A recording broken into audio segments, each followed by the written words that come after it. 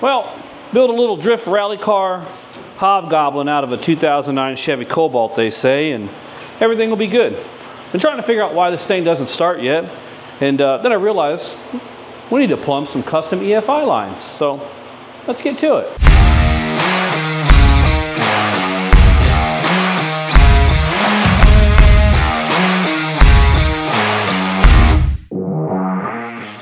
All right, now, did I mention we're going full standalone on this sucker? At this point in the build, we're slowly throwing away all the GM components and we're just gonna go full standalone on the harness, which kind of leads us to where we're at now, which I think is gonna be easier in the long run. All right, so in order to get Humpty Dumpty the Hobgoblin back together again, which is no easy task, I teamed up with a company called EVILENERGY, and these are big guys. These are really big guys that make great products here, and I used their stuff on the T-Bucket about a year ago before we went to do the power tour, and that was the one thing that actually didn't leak. So because we're using the LNF, most of it is push lock fittings here, and they're all AN6. So again, the reason I went with Evil is they have the all-in-one kit, and it's not just for the Ecotech we're working on here. So, but what I wanted was all the EFI fittings here, every single EFI fitting. That way we're not missing anything. Look at that, push lock.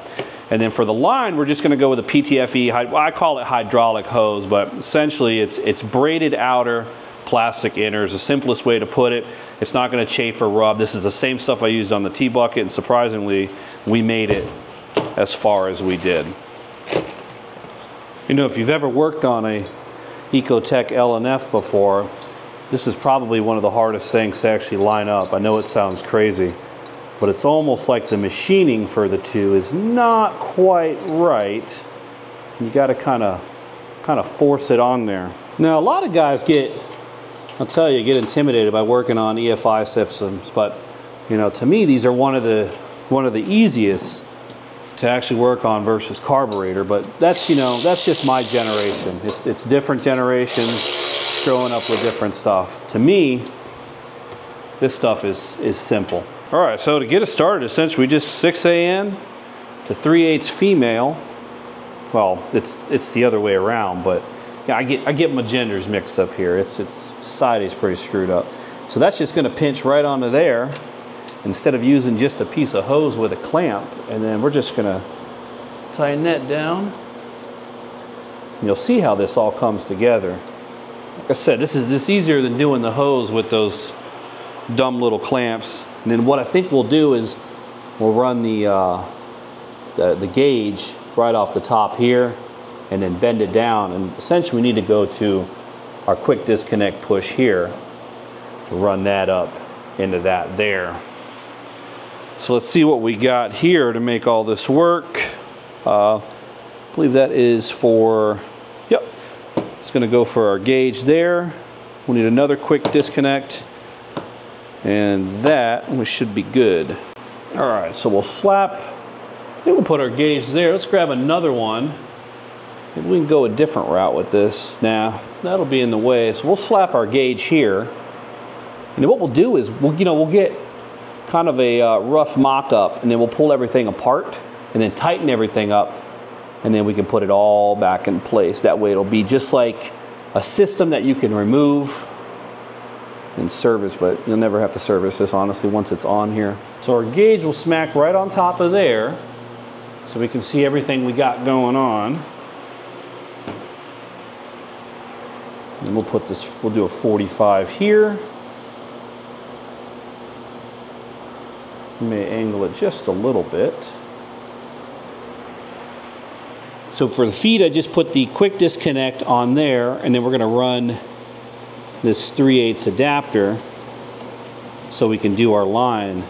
Now, really, we're not really going, actually, you know what? I think a 45 would be good on there. All right, let's see what we got here. I know we got, I think that would work. So we don't need to go far with this here, but still need to get a measurement. We got so much hose, so much hose. So we're gonna go here. And honestly, could just use a string to do this, but it's not as fun as trying to fight EFI hose. That'll go right in there. I do want a little bit of slack on here, because what I like to do is if it cut too short, And if you ever have an issue, you can't reuse that hose again. And at least this way, we have extra hose and we can always cut it down in the future. All right, so I got our hose cut. I'm gonna show you how to make EFI line. There's a lot of expensive little doohickey tools out there, and to do this, you don't need to spend all the money on those tools. Let me show you this. So ferrule, you got your line cut, right? You got your plastic tubing. So there's a little ferrule, and you can't use, you know, this setup here like this and then put the crimp on it and call it a day if you're doing, you know, real nice show quality EFI line. So take that ferrule there. It takes a little bit of work.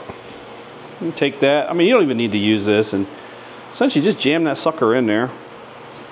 All right. And what you can do too is push it against a flat surface, just like you do at 11 o'clock at night when nobody's around. You can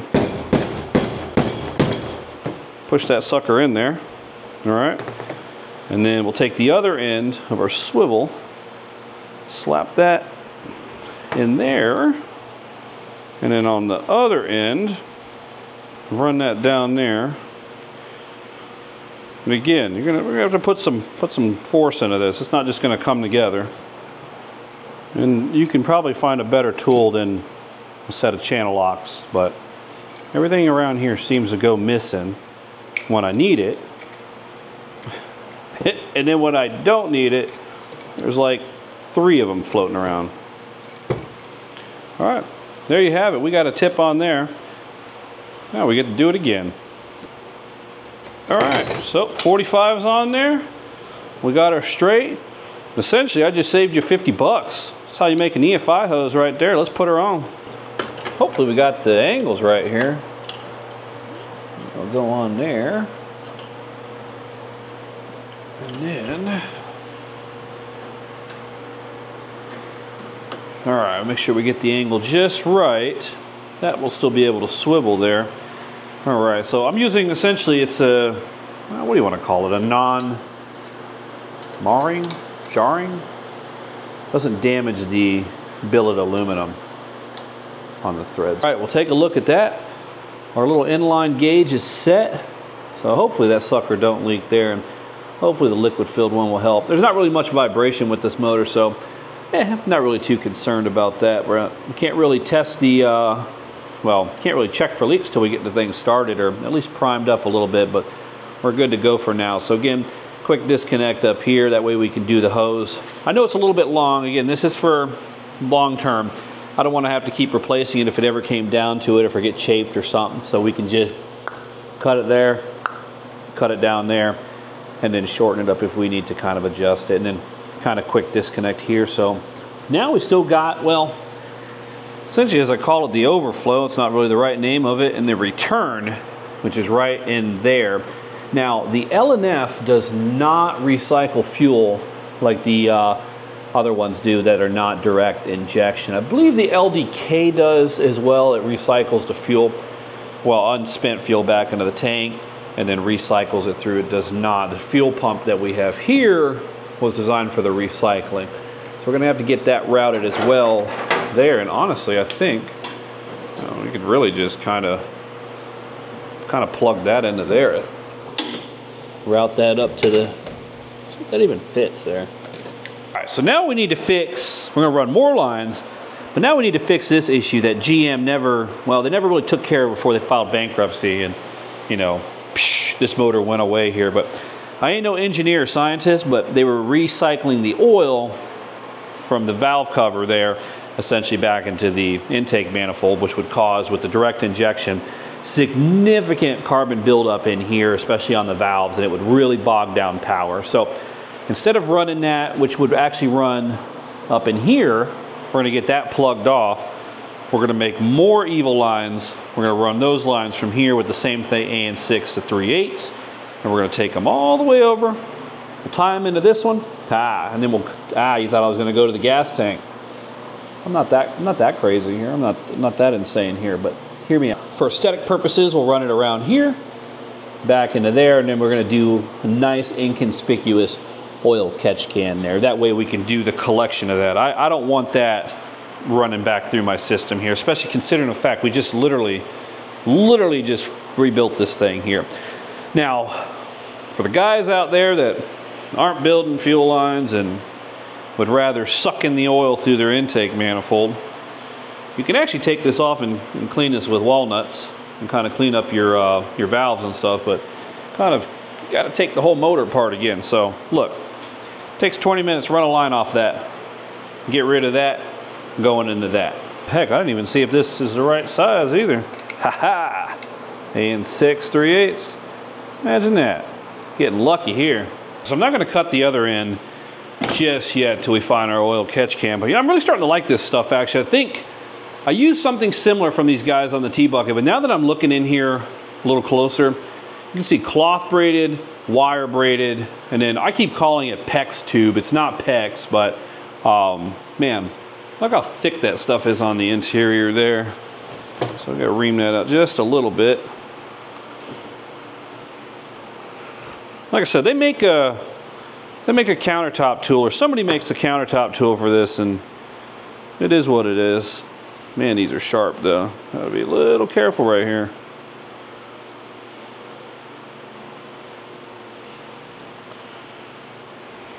A little bit of a change of plans here. We're just gonna do essentially a 180 here, wrap it back, but you know, we're not using this as EFI line at this point.